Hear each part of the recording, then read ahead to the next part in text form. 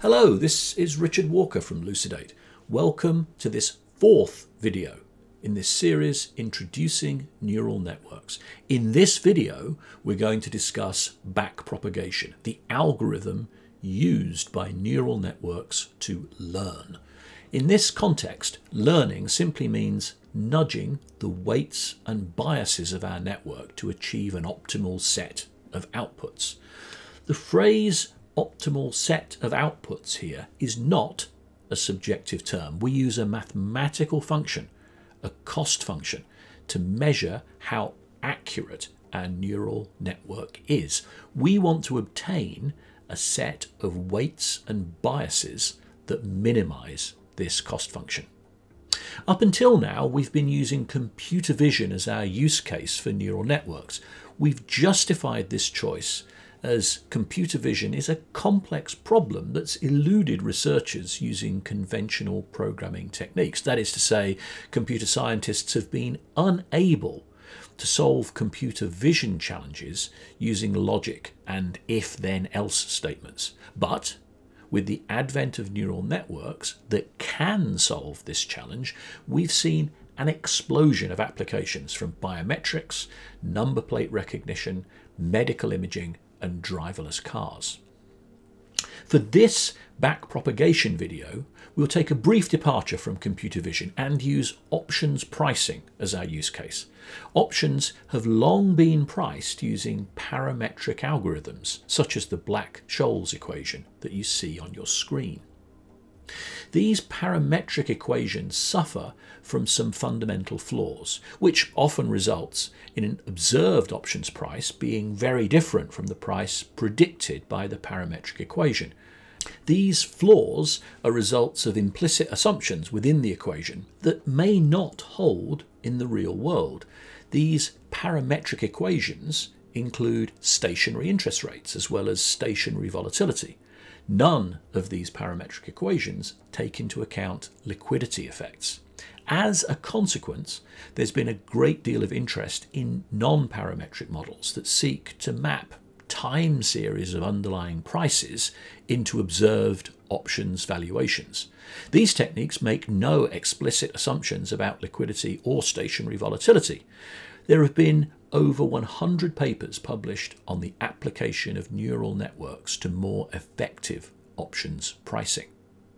Rather than the parametric options pricing model formulations that are familiar to many of us, a neural network will derive an output in terms of its inputs.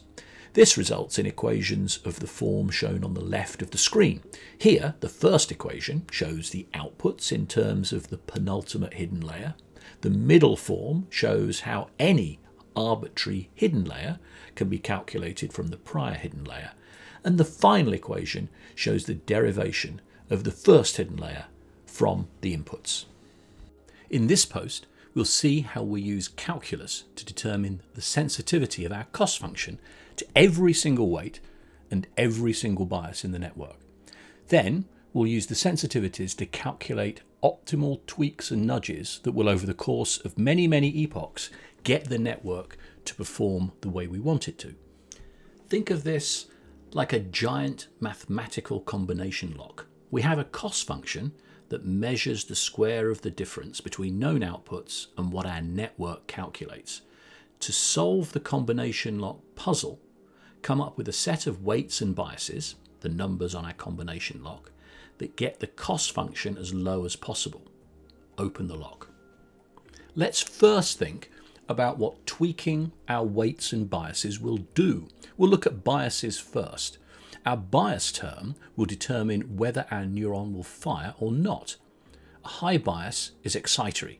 You can see here that a high bias will mean that the neuron fires for lower levels of activation.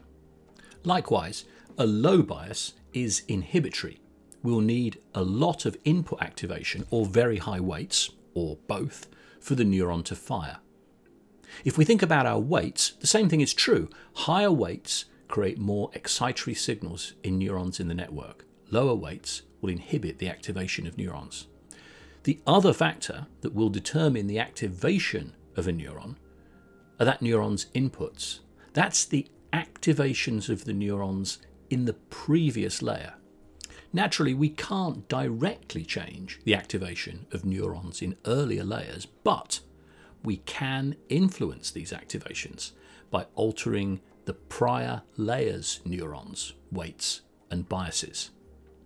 Therefore, the three things that can alter any specific neuron's activation are 1. Its bias, 2. the neuron's weights, and 3. the activations of the neurons in the prior layer.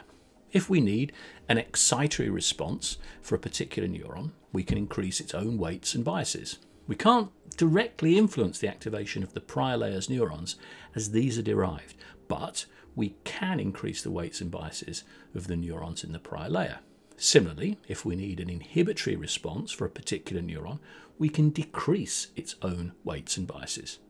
And we can't directly decrease the activation of the prior layer's neurons, but we can decrease the weights and biases of the neurons in the prior layer. Changes to the weights and biases of neurons in previous layers is where the term backpropagation comes from. When we're training our network, we backpropagate our error from output layer backwards through each of the hidden layers until we reach our input layer.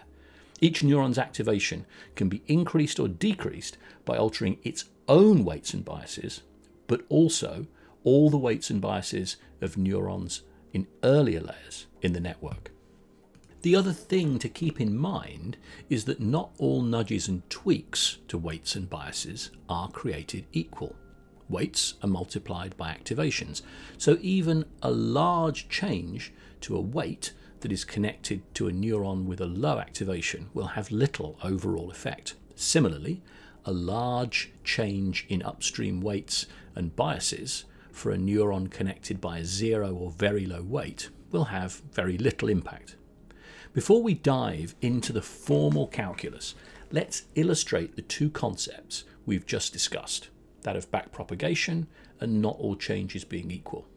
This will give us an intuition about what the backpropagation algorithm is doing. I hope you find this intuition helpful rather than just looking at equations of derivatives, which can be a little dry on their own. Let's invoke our options pricing example and focus on the last three layers of our neural network, our output layer and the two final hidden layers. We will label these two hidden layers L and K. We've provided all our time series data and other parameters way upstream in our input layer. Let's say our correct option price for this example is $7.25. Our output is showing the incorrect answer of $6.53, still a very long way from the correct price. It's too low by 72 cents. There's clearly a lot of work to do to nudge the weights and biases before this would be a useful model capable of generalizing. We need to increase the activation in our output layer. What will help with this? The most proximate help is from the output neuron's own bias. Increasing this will increase the output activation. We can also increase the three weights connecting the activations from layer L to this output neuron. Finally, we can look at the activations in layer L itself. Increases here will increase our output activation. Clearly, we can't nudge these activations directly, but all these neurons have their own biases, BL1, BL2, and BL3 in this diagram. Increases to these biases will increase the activations in layer L, which, in turn, will increase our output layer. Similarly, each of the neurons in layer L have their own weights. These can be nudged up to increase the activations in layer L, which in turn will increase the activation in the output neuron. We'll continue this process all the way back to our input layer. Increases to the biases in layer K will push up the activations, as will changes to the weights that connect these neurons to the previous hidden layer, which is hidden off to the screen on the left. Again, I hope you see where this backpropagation term comes from. The error, or loss, cascades back through the network from the output layer through all the weights and biases of the previous hidden layer, and then through all the weights and biases of the preceding hidden layer to that. This cascades back all the way to the input layer. And then the other thing to keep in mind is that not all nudges are created equal. What do we mean by this? Well, look at this weight here. It's connected to a neuron with a high activation. Even small changes to this weight will have a big impact on the activation of the output neuron. At the same time, look at this weight. This is connected to a neuron with a very low activation. Because of this, even large changes in this weight will not have such an effect on the output. Next, look at this weight. It has a very high strength. That means that even small changes to the activation of this neuron in layer L will have a large impact on the output activation. Of course, as we've said repeatedly, we can't change the value of this neuron directly, but it does mean that even small changes to the bias or to the weights connected to this neuron will have a large effect on our output. Now, bear in mind this is the result of one training example. We spoke in the last post about the importance of getting as many examples as you can. If we supply the market data and correct option price of a second example, we'd expect a different result with a different loss. In this case, our model has overpriced the option by $4.35. We'll need to lower this loss, so we'll need to decrease the weights and biases. Over the course of a whole epoch, we would expect to see a range of losses, some positive, some negative. Our mean squared error cost function will ensure that these losses are all cumulative for the cost for that epoch. So, there are two very important takeaways before we cover the screen in Greek letters and subscripts. Firstly, understand how the error or loss propagates through the network from output to input. Secondly, that the nudges to weights and biases are uneven. Even very small changes to activations that are connected through high weights will make a big difference. Likewise, a very large nudge to a weight that takes an input from a neuron with low activation will have a limited effect on the final output. If you're comfortable with these two concepts, then the calculus will be much more intuitive. Calculus allows us to determine rates of change, how much one variable changes with respect to another. It also allows us to do things such as find the minimum of a function. Here we see a function on our screen. We see the formula along with the function's graph. This graph plots the value of the function for a range of input values x. This function has a minimum when x is 6.22. Here's how we can use calculus to find the minimum of this function. The slope of the function is given by how much y changes for a given change in x. If we make the changes very small, we can get the tangent or slope of the curve at any point x. This slope could be positive. When x increases, y also increases, or it can be negative. This is where an increase in x will lead to a decrease in y. The slope can also be 0. It will be 0 at the minimum of a function. If the slope is positive, then we will need to decrease x to head in the direction of the minimum. If the slope is negative, then we will need to increase x to move towards the minimum. The slope can be steep, in which case we will want to alter x by a larger amount to get to the minimum. And the slope can also be shallow, which it will be when we're near the minimum. Here, we will make much smaller changes to x. This technique of using the direction and size of the slope to find a function's minimum is called gradient descent. One evident problem here is that it can get stuck in local minima. As you can see, there is another minimum on the chart where x equals 2. One way of avoiding getting stuck in local minima is to use a technique called stochastic gradient descent, or SGD. Here, rather than computing the exact gradient by using all of the training examples, we take a sample, a smaller sample of the training set. This gives us an estimate of the true gradient, but one with enough noise and randomness to jolt it out of any local minima. So now we have a strategy, stochastic gradient descent, that will help us choose the optimum set of weights and biases for our network to get our cost function as low as we can. We'll walk through an example to see how this works. Let's start by writing our three equations for the neural network. Firstly, the output layer derived from the final hidden layer. Secondly, any hidden layer from the previous hidden layer. And finally, the equation for the first hidden layer derived from the input layer.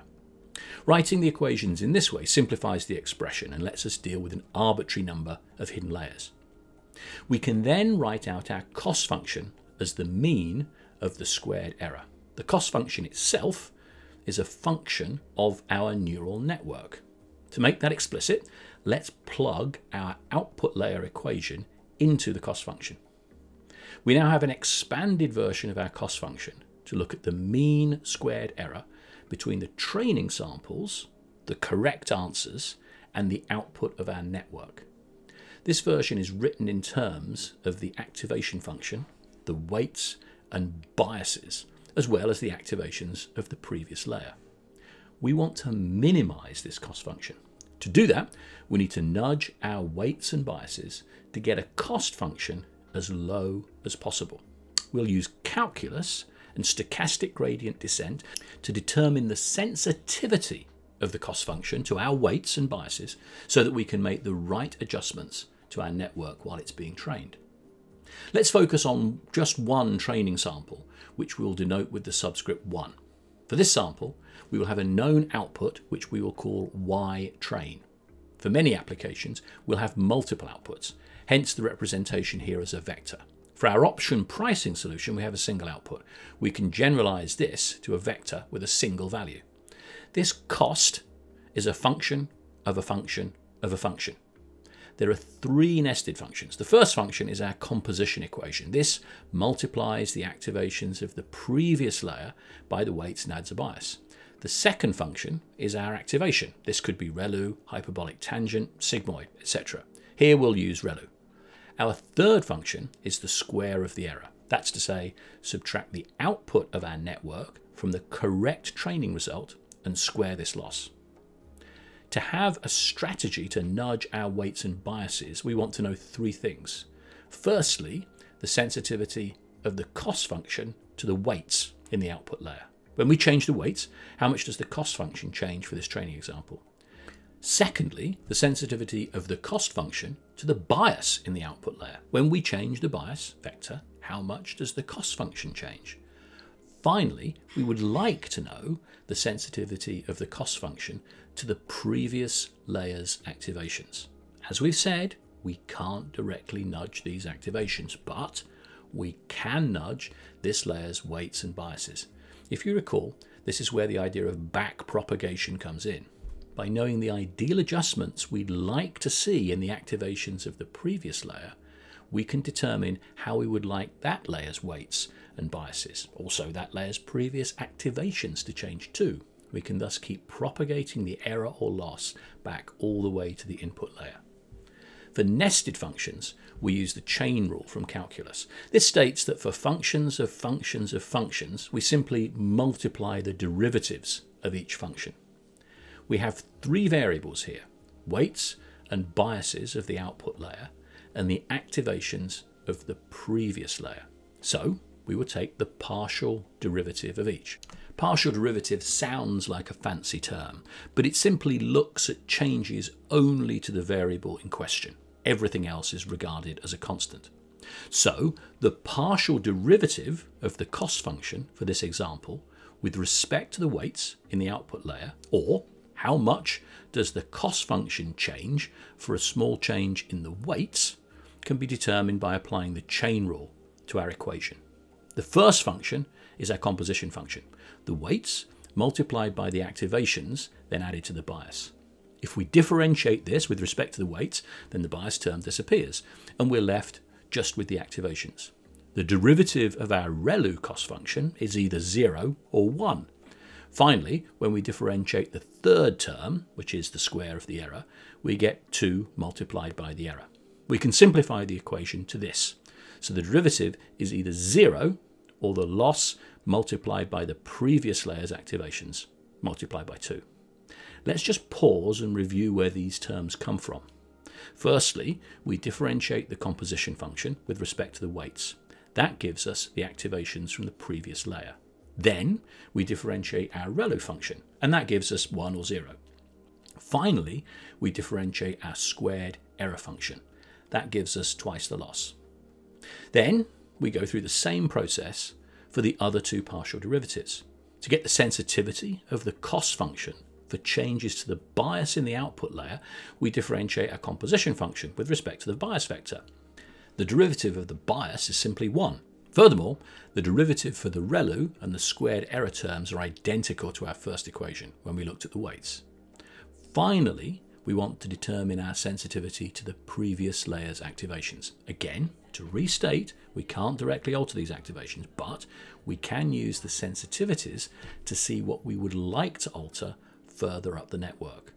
The clever backpropagation trick is at play. The derivative of our composition function with respect to the previous layer's activations is simply the weights.